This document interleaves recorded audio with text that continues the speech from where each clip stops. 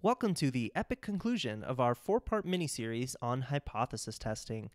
In our last video, we talked about collecting data and finally computing our first test statistic, in this case, the one-sample z-test. This is an inferential statistic, one of many that we're going to learn in this video series. In this video, we get to make our final decision. We get to finally say, do we think neuro-IQ is effective at changing people's IQ scores or not? More broadly, we get to learn a little bit today about how we can evaluate our hypotheses in light of evidence. And when I say hypotheses, I'm referring specifically to the statistical hypotheses we set up at the very beginning. So, in order to make this decision, I have to introduce this last concept of a p-value. P-values are simply probability values, and it's the probability of finding the observed value or a value more extreme than what you observed if the null hypothesis is true. So this is, again, a jargony definition, but an extremely important one. P-values come up all the time in research, and if you read pretty much any published article, you're going to see p-values, and so it's important to be able to understand them. So, the probability of finding the observed or a more extreme value if the null is true. Remember, break it down when there's a lot of jargon.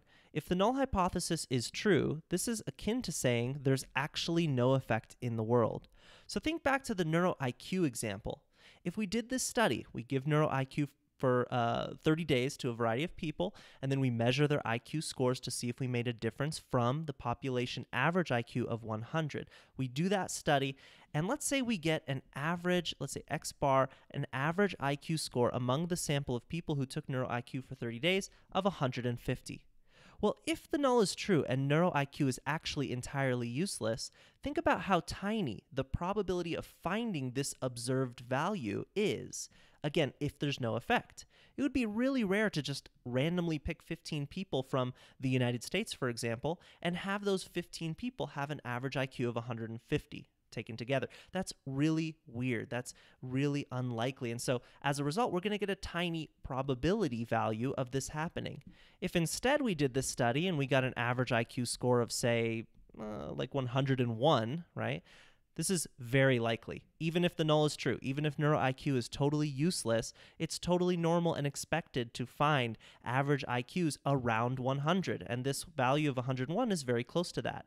And the result is going to be a very large probability value. It's very likely that we'll find this if the null is true.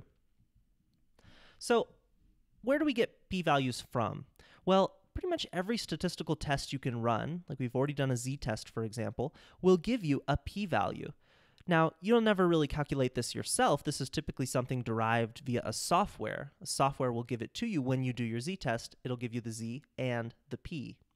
So it's important to look for this because this comes from the test statistic, which again is a measure of the extremeness of your data and your observed value.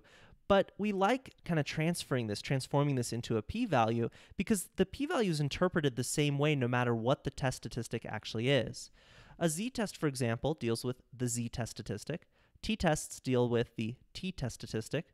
ANOVAs deal with F, and all of these have kind of different standards for what's considered extreme and what's not. The p-value, in contrast, is interpreted the same way no matter what, and that's why we give it a gold star here. That's why that's what we use in order to really make these final decisions of do we think there's an effect or not.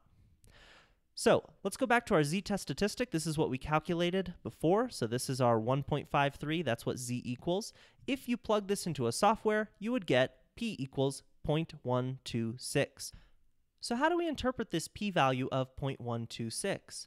Well, remember, this p-value is a probability value, sort of a proportion or a percentage. I'm going to change it into a percentage just to make it slightly easier to talk about. So roughly this value of 0.126 kind of rounds to 13%. So here's how we can understand this value of 13%.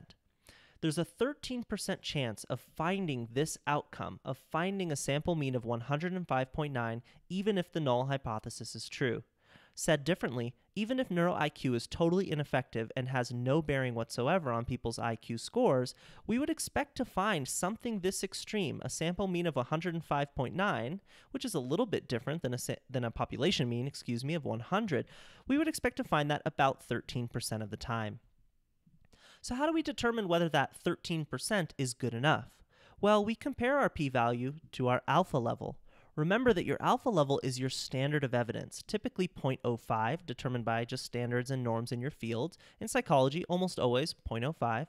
So if alpha is your standard of evidence, your p-value is your evidence. And so it makes sense to make this kind of a comparison. So here's the rule. If your p-value is less than your alpha, you reject the null hypothesis, which is to say, we think there's an effect. Remember, break down the jargon. Rejecting the null hypothesis means you're rejecting the idea that there is no effect, which is again akin to saying we think there's an effect. If your p-value is greater than alpha, then you fail to reject the null. This one's even worse in terms of jargon, but think about it. We fail to reject the idea that there is no effect, meaning we think there is no effect. Again, we're kind of stuck with the jargon, so we're going to have to get used to that. So, going back to our data here, we had a p-value of 0.126 and an alpha level of 0.05. So what decision do we make? Is our p-value less than alpha, or is it greater than alpha? Well, in this case, our p-value is greater than our alpha level, and so we would fail to reject the null. Here's the decision we would make. We would say that this result is not statistically significant.